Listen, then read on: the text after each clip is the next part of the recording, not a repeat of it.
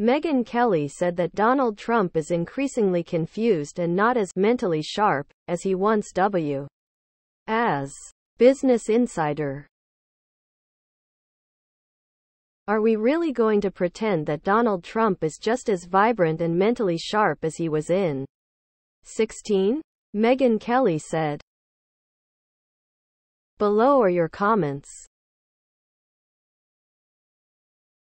Trump's signature move, when he misspeaks, has always been to quickly flip his comment and change the direction of the flow of conversation. At one time he was very good at it. Now, as old age takes over, he finds he can't do that as well as he used to. That's why I predict he will refuse to debate.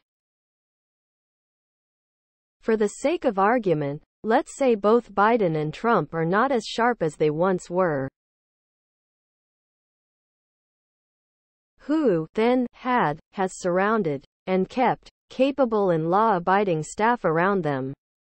Trump had more turnovers than a bakery, and many of his staff would do anything he wanted them to do. Biden, on the off. What has to be considered if it does come down to these two, way too old, candidates, is who will be in the presidential cabinet? No one of any decency, or intelligent enough to make U.S. decisions would want to be in a true MP cabinet. Besides, he's only going to choose. Look, whether or not either of these two are mentally declining isn't the biggest issue here. A Donald Trump presidency with no guardrails is the danger. It is the biggest danger to this country since the Civil War.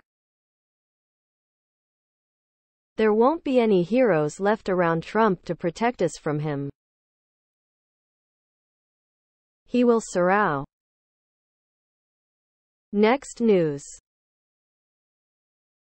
Crowds at a redneck Christmas parade come up with one solution for their troubles. Trump. CNN. There were monster trucks, Leroy the redneck reindeer and a man-bleep toilet paper. And many in the crowd thought a second Trump term could help their economy. Below are your comments. Unemployment numbers are the best they have been in 70 years, and there are still plenty of jobs. I label. If these people still can't find jobs, they are not looking, and want the government to keep supporting them. Louisiana is the second poorest state in the country and haven't voted for a Democrat president since C. Lincoln in 1996. In Mar they voted in a Republican supermajority into their state legislature, House and Senate. The only Democrat of any power they had was the Governor John Bel Edwards, who got vetoed by. It take about 3 years for one administration to turn the ship around, whether for better or for worse. 2 administrations ago, they turned it around for the better, and by the end of their time, everything was rebounding. Next guy's administration took over, first 2 years riding previous administration. Thanks for this article. Now I have a very clear picture of what Trump's poorly educated look like. It's not pretty, and I'm not surprised they are blaming everybody but themselves for their crummy lives. These people honestly think Trump cares about them. That's the sad part. Trump wouldn't let them within a mile, unless they bought tickets. Next news. Trump derangement syndrome is real, but it's not what they say it is. Salon. In an epic case of projection, followers of an infamous deranged criminal accuse their foes of a mental disorder. Below are your comments.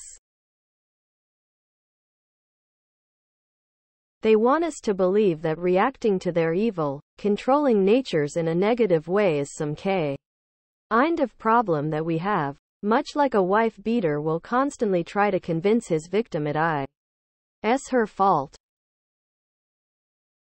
They are abusive people and will say or do anything for a win. But losers are always G. Yes, TDS is a real thing, but it only afflicts Trump's cult members. The cowardly quisling from Queens is what he has been all his adult life. I have had little but contempt for him for 44 years now. It might have been longer, but 44 years ago is when I first saw and heard him on television, being interviewed by Tom Brokaw. He is a malignant narcissist, and those infected with TDS are going to prison in the way I see it. That's what happens when a person puts blind faith in a proven loser and liar. Thank goodness I have a natural immunity to blowhard liars like treasonous traitor Trump and his family. I like to point out to TDS sufferers that their condition is covered under their Obamacare. Next news. Saturday Night Live, cold open skewers university presidents for their evasive answers at House anti-Semitism hearing. Deadline. Just hours after Liz Majel resigned as president of the University of Pennsylvania over the evasive answers she and two other academic leaders gave in a testimony at a House hearing this week, the THRE were being mocked on the Saturday Night Live cold open. So was Rep. Elise Stefanik, RNY, the Trump-supporting congresswoman whose below are your comments. SNL turned the skit into an attack on Stefanik. That speaks volumes as to the motivation of the hyper-politicized SNL.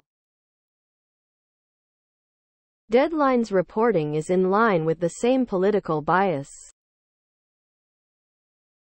SNL made sure they included almost everyone they hated. They found a way to dehydrate the hate. A lot more efficient with time available.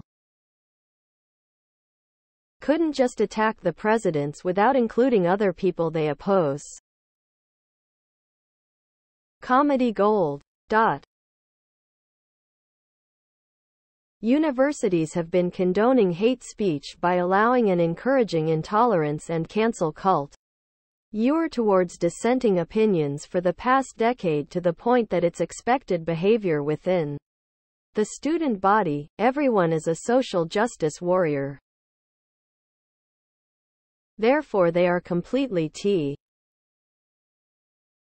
Please subscribe to my channel. And if you like it, please thumbs up.